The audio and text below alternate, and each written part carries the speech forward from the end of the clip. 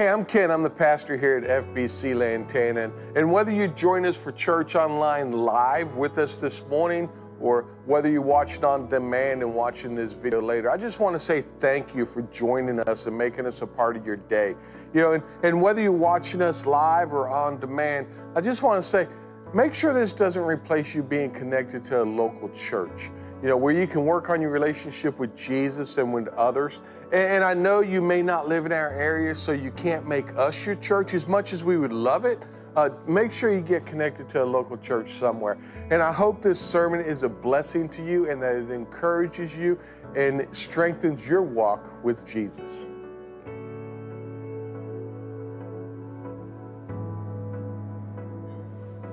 One thing I think we all realize is every one of us like things that are new.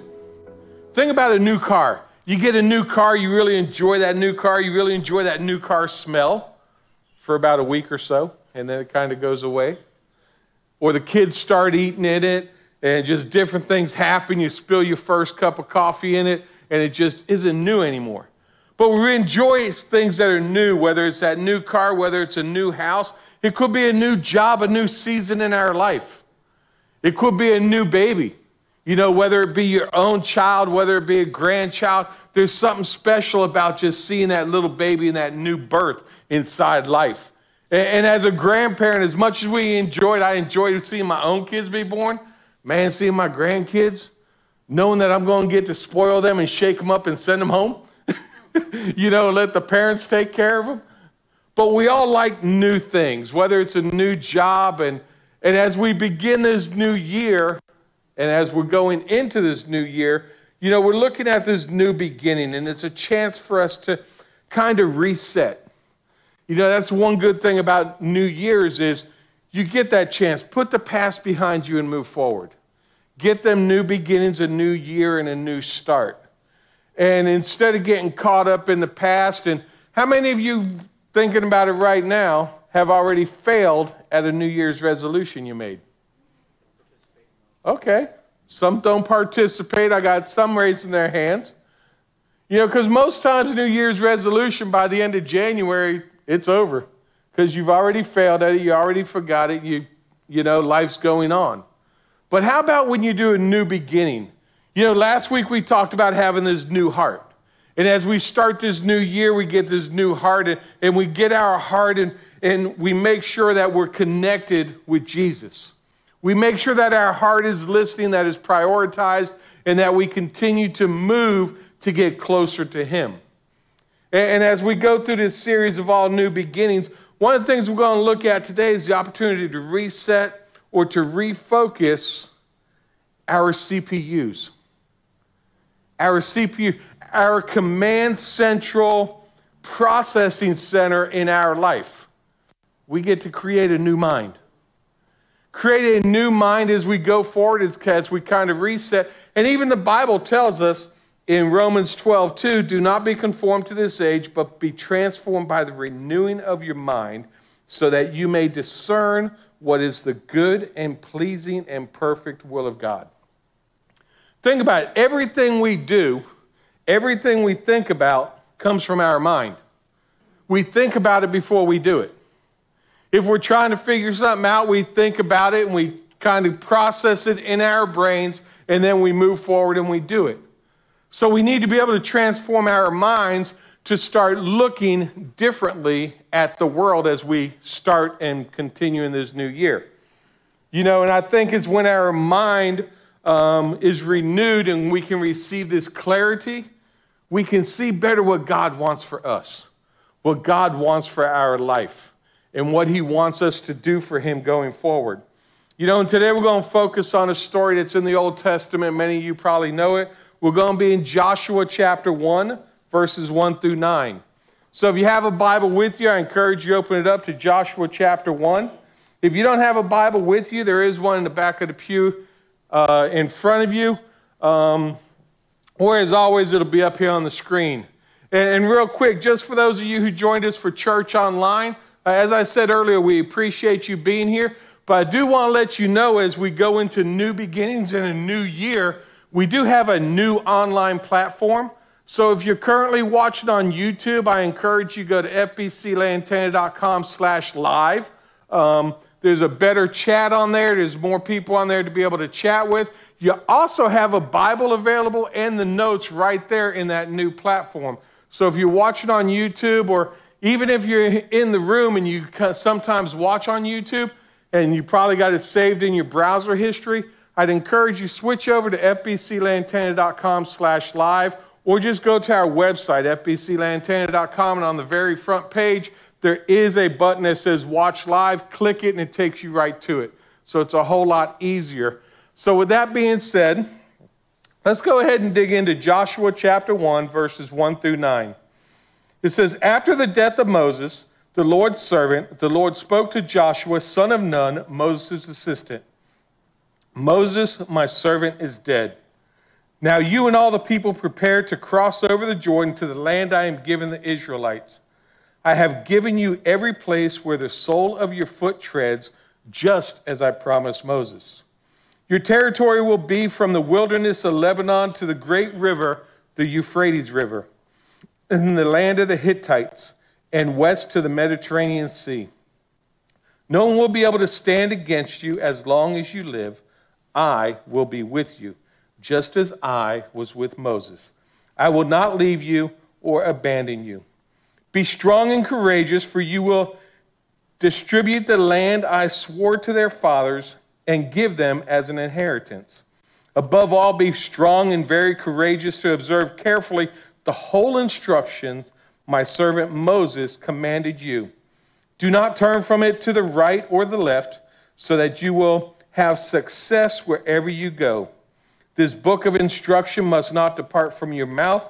You are to meditate on it day and night, so that you may carefully observe everything written in it. For then you will prosper and succeed in whatever you do. Haven't I commanded you? Be strong and courageous. Do not be afraid or discouraged, for the Lord your God is with you wherever you go. Heavenly Father, as we dig into your word this morning, Lord, we ask that you open up our eyes to see what it is you want us to see. Open our ears that we may hear your voice, and open our hearts to receive what it is you have for us. And Lord, may your name be glorified through it all as we make this prayer in Jesus' name. Amen. So we know Joshua served Moses and was next in line. And at this point, we see that Moses has died, and it's now Joshua's time to lead. Joshua has a lot on his shoulders at this time. He's got a lot he's got to do. He's got to take these people and lead them into the promised land. And not only lead them into the promised land, but lead the Israeli army against warrior nations. You think about every city, every place they had to conquer going into the promised land, they had to fight for. It wasn't just laid out and given to them. They had to fight a battle every place that they went. And you may have noticed that God tells Joshua not to be afraid. And I think he tells them this because I'm pretty sure Joshua was a little bit afraid. I'm sure he had fear inside of him, because think about it, he never ever led without Moses. Moses always was the leader. So now he's got to step up, he's got to lead. Not only does he have to lead, he's got to go ahead and conquer the promised land, and he's got to establish this nation, establish the nation of Israel in it.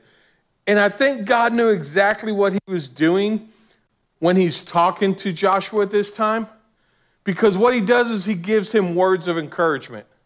He gives him the words to be able to make him not afraid, to give him confidence, and to move forward in his life. And I think that throughout this message today, I think one thing you're going to notice is that the power of God's spoken word over Joshua's life is the same power that can impact your life this year. These same exact words that he spoke to Joshua can impact us as we move forward. Think about the very first verse. In verse 6, the New Living Translation actually says this: be strong and courageous, for you are the one who will lead these people to possess the land that I swore to their ancestors and give it to them. So I think the first word that we see is the word of purpose. The first word we see here is that word of purpose. God gave him that word of purpose. He literally tells him inside these verses, you are the one. He gives him the purpose. You are the one who are going to take these people into the promised land. You are going to lead my people, and I am going to give you all of this. So the first thing we see that God gives him that promise, where he gives him that word of purpose. And throughout the word of God, we see people given their purpose by God all the time. We see it throughout the scripture. Throughout the word of God, people are given it. Think Noah and Moses. Noah and Moses were both called to be rescuers. David was called to be a king. Nehemiah was called to be a restorer. Jonah was called to be a preacher. And Paul was called to be an apostle. And you see it so much more and more throughout the scripture, what people are called for. And I think sometimes we can relate to people in the Bible ourselves. You know, maybe you can relate to being a rescuer like Noah and Moses. You know, if you're a first responder, if you're a nurse or you're a doctor, you're out there, you're rescuing people. You can relate to being a rescuer just like Noah and Moses. Or maybe you're a leader. You know, maybe you're just this born leader so you can recognize and see the leadership of the men and the women inside the Bible, and you can connect yourself with it because you also lead in your home, lead God's people, lead wherever you're at. Or maybe you're a preacher like one of the prophets, or you really enjoy sharing God's word with other people, just like the prophets shared God's word. So maybe that's your gift, and that's where God's given you, is to be that preacher, to teach people God's word and to help guide their lives. But here's the point I think I really want you to come across today. That when we're in the Word of God, it has the power to speak to our purpose for our life. When you spend that time in God's Word, it gives you that power, and it can speak to the purpose in your life. And each one of us is given a purpose. Each one of us has a different purpose in life. And we're never really going to find out what our purpose is until we spend that time in God's Word so we can hear what His purpose for us is. And then what we got to do is actually take that purpose and go with it and realize that purpose comes from God. It doesn't come from us. There are many things in life that we may want to do, and we may struggle at it because it's not what God called us to do. We've got to go with the purpose that He has for our life. So if you're struggling trying to do something, say, well, I think this is what God's got me doing, and it's a struggle, it's probably not your purpose. It's something that you're trying to do on your own. And when we do it on our own, we're generally going to fail. We may have some wins along the way, but that purpose has to come from God. And the way you're going to find that purpose is by spending that time in His Word. And I think the second thing that we see is He gives Joshua a word of promise. He gives Joshua a word of promise. See, look what else God says to Joshua in verses 7 and 8. He says this, above all, be strong and very courageous to observe carefully the whole instructions my servant Moses commanded you. Do not turn from it to the right or to the left, so that you will have success wherever you go. This book of instruction must not depart from your mouth. You are to meditate on it day and night, so that you may carefully observe everything written in it.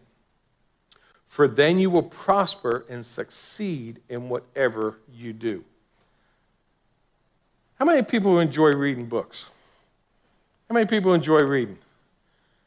Now, the written word can mean a lot. Think about what kind of books you like to read. It can be an inspirational. Wow. It could be inspirational. It could be a book on leadership. It could be instructional. It can be personal. It can just be filled with information depending on what you want. It could be a really good drama. I know some people maybe like love stories. It could be a war story, a thriller, scary, or action. But every one of them speak to us in one way or the other. We have the ability to read novels or read history books and gather so much information from it. But yet when you look into God's Word, it gives us all of that. And as we look at all the different genres of books out there, I think if you really went back to the Bible, and if I had to say the Bible was about one word and one word only, I would say the Bible was about promise.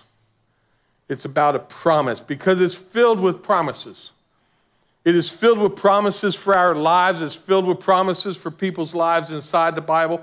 And you even think about the Old and New Testament, as we call it, we're actually called the Old and New Covenant. And a covenant had to do with God will do this when you do this, or if you do this, then God will do this.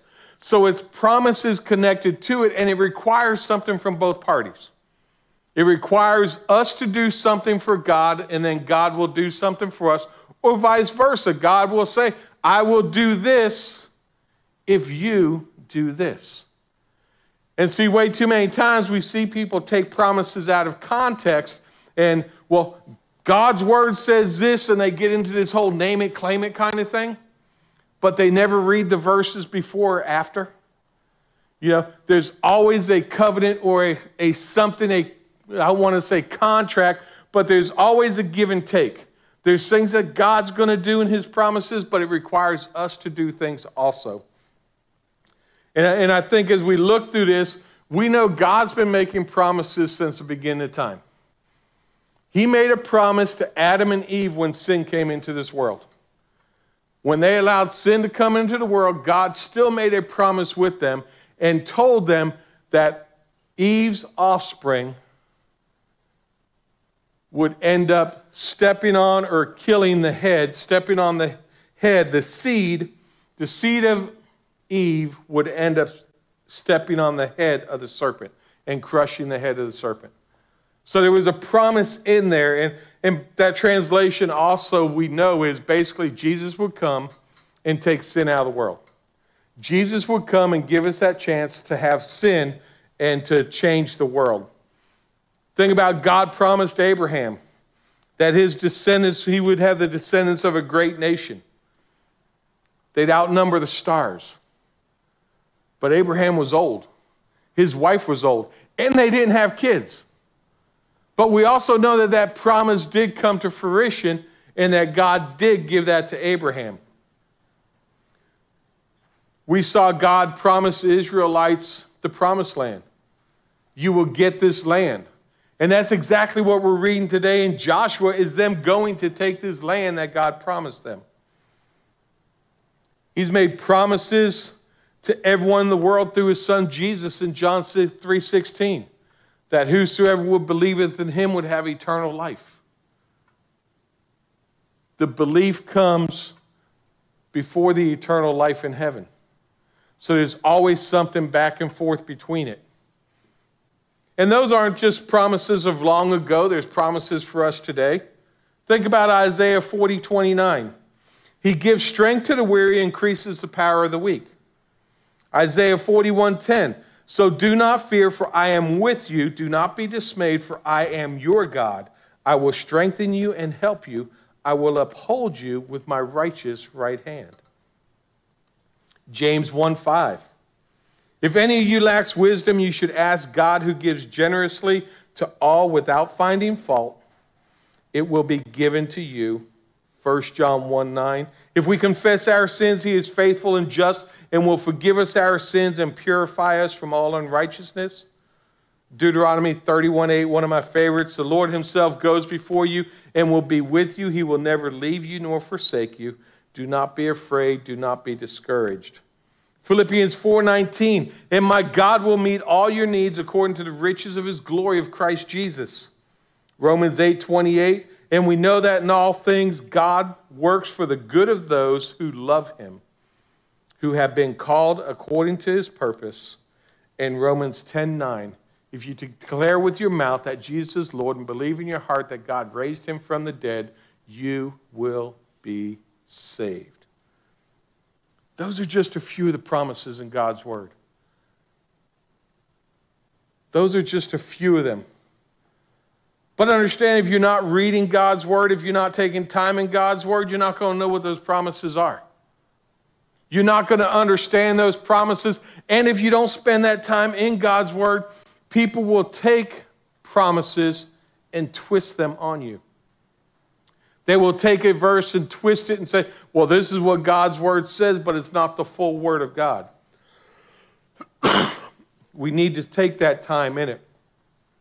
And even think about what it says here today for Joshua. And Joshua is told that he will prosper and succeed in all that he does. But it's contingent on what? Him studying the book. Studying this book of instruction continually and meditating on it. So he is required to study the book. He's required to meditate on it day and night so that he would be sure to obey what's written in it. And what comes after that? He's able to prosper and succeed in all that he does. You see, when we hear what God promises us by being in his word, we need to really start believing that. We need to spend time in it. First thing in the morning, take time in God's word. A lot of times, the only time anyone hears anything about God's word is Wednesday or Sunday, because they don't spend that time in God's word each and every day. Let it guide and direct your day. Start out with it. Let it direct your day. Let it direct how you're going. Let it feed the soul. Let it feed your soul throughout the day. And as it's feeding your soul, just bring you to that point of wanting to worship. So you take that time worshiping God. Let it encourage you during challenging times. And understand that there is power in living what God's word says. There is power that comes from doing what his word says. But you've got to read it and meditate on it to know what it says. I think the third word that he gives is the word of presence. He gives that word of presence, and in Joshua 1:9 it says, haven't I commanded you, be strong and courageous, do not be afraid or discouraged, for the Lord your God is with you wherever you go. Joshua's tasked with the impossible. He's got to take this group of ragtag Israelites who have been wandering around in the desert for 40 years across the Jordan River to fight battles and to get the land that God promised him. But God told him, I will be with you. That encouragement that comes from it, that word of God's presence in his life. God gives us that same word of presence in our life. That he will be with us, that he will not leave us, that he will not forsake us. You know, Joshua didn't want to go alone. I wouldn't have wanted to take that battle alone. And I think sometimes in our own life, we could be in this continual war in our own life, and we're fighting these battles, and we go through different things in our life. Do you really want to go through that alone? When you're struggling with an addiction, when you're having an argument with a spouse, when life just isn't going, your job isn't what you want it to be, do you want to go through that alone? It's a whole lot easier to go through that with God. Asking him to come into your life, asking him to be present with you in your battles. Because how do your battles work when you try and do it alone? How do them addictions work when you try and get out of an addiction all by yourself? Having his presence with us makes it a little easier. Have him experience some hardships with you. Dig into his word to find out, Lord, what can I do? What is it that's missing? I always say the Bible is basic information before leaving earth. It is our instruction manual. And we don't take time to look at it. Like I said one time last year, it's like that instruction manual that we keep in the junk drawer. Don't keep it in your junk drawer. Take time with it each and every day and allow God to bring that presence into your life. Hebrews 13:5 tells us, never will I leave you, never will I forsake you. See, there are many times when we may not know where God is.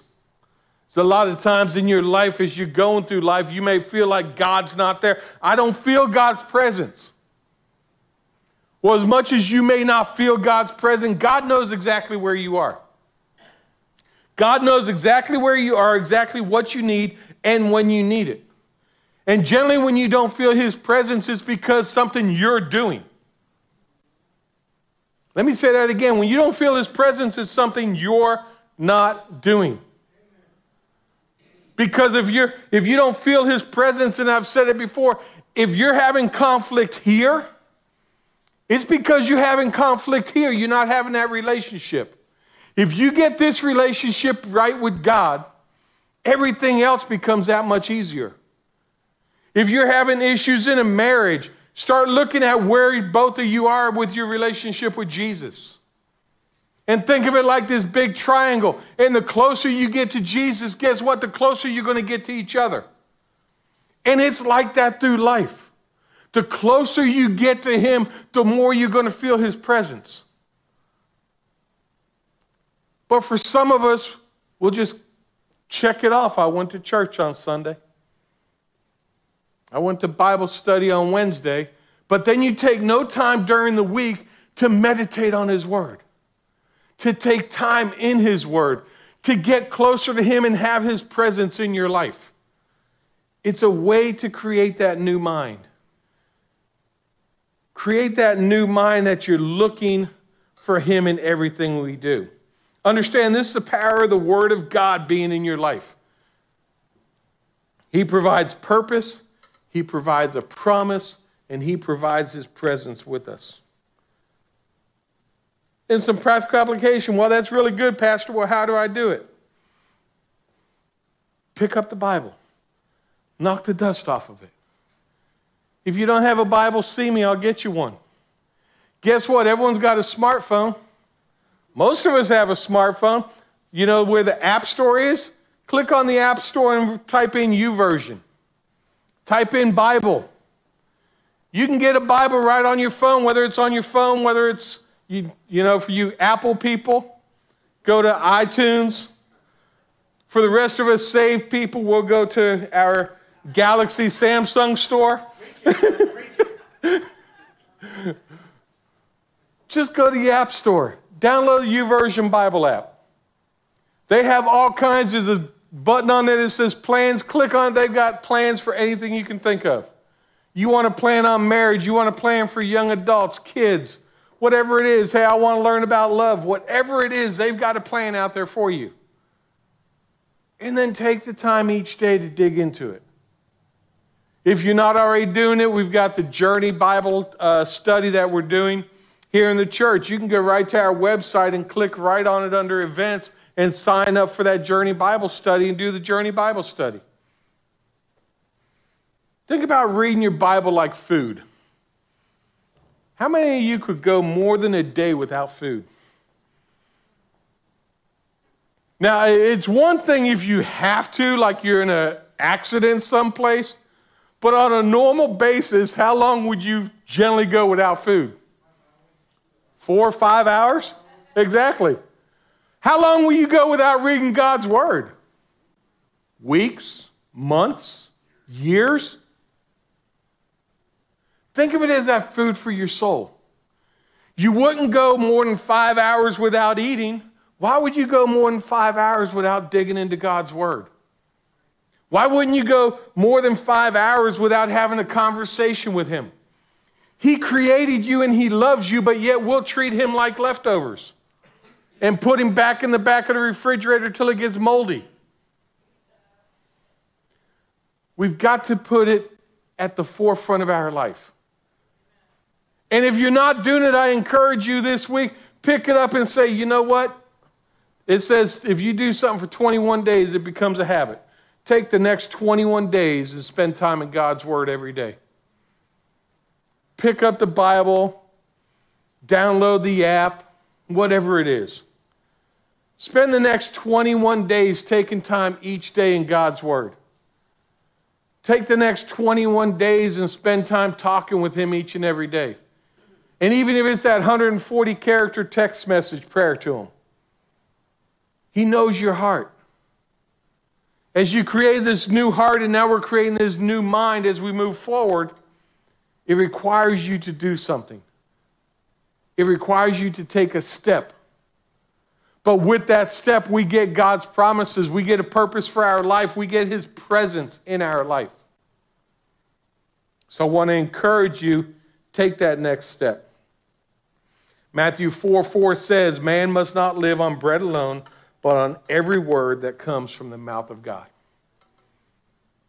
That's what we should be feeding on each and every day.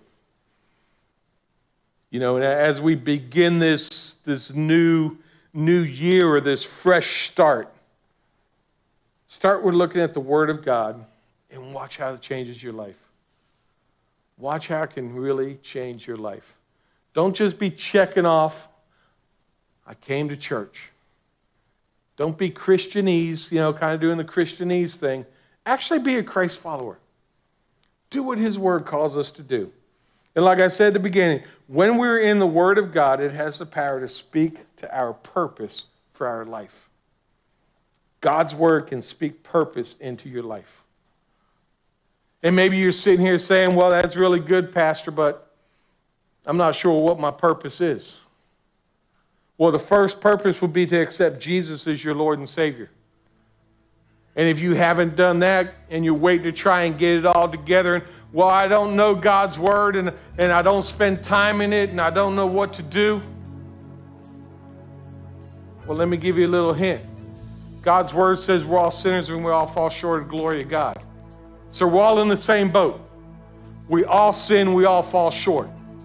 None of us can walk on water.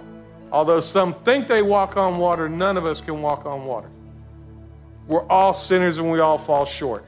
I'm included in that. But it also says if you confess with your mouth that Jesus is Lord and believe in your heart that God raised Him from the dead, you will be saved.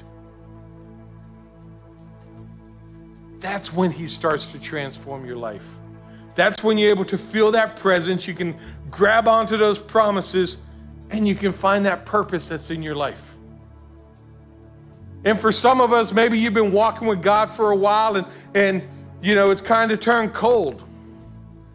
It's kind of just been going through the motions because you don't pick up His Word and read it daily.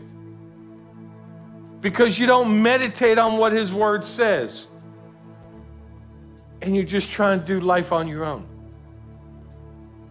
You'll walk around telling someone I'm a Christian, they probably looking. Maybe some people in your life are questioning your Christianity. What kind of Christian are you? Are you truly doing what God's Word calls us to do? Now, it doesn't mean we won't mess up. Words will come out of our mouth. Actions we may still do. But we can ask for that forgiveness. And we can move forward. And maybe you just stop trying to ask for forgiveness and you're just going through the motions and you need to come up and say, God, renew my mind. Renew my mind so that I will seek you with my whole heart. So that after 2 weeks you can have a new heart, you can have a new mind, and you can start this new beginning with a fresh start in your life. And start putting Him first. I don't know what it is, but guess what? You do. And so does God. If you don't have a relationship with Him, I encourage you during this final time, I'm going to have some prayer partners up here. You can come up here and pray with them. If you need to accept Jesus, they'll be more than happy to walk you through the prayer of salvation. I'll be located in the back if you need to come back there and see me. And maybe you just need prayer. You just need someone to pray with you so that you can start feeling the presence of God again. They'll be up here ready to pray with you and for you. And if you don't want to pray with someone, you can go to the side of the altar and just kneel down and take that moment with God on your own. Asking Him to renew your mind and renew your heart as we continue with this year. So I'm going to ask Ms. Valerie, Ms. Maureen, and Brother Scott to go ahead and come up front. And if you need to pray, they're going to be right up here for you. They'll be up here, answer questions, pray with you and for you.